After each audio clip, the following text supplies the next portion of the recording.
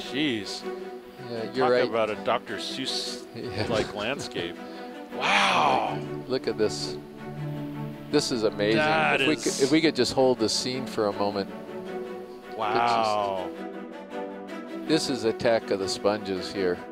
You wanted sponges, Chris. Yeah, I got them. Yeah, that's, well, okay, I got them. Wow. So the great thing about this that I love is the way they're all oriented directly into the current. This one looks like a Muppet.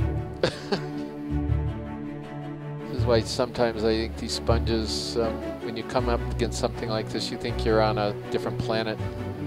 Just so strange. Wow, it goes on and on too.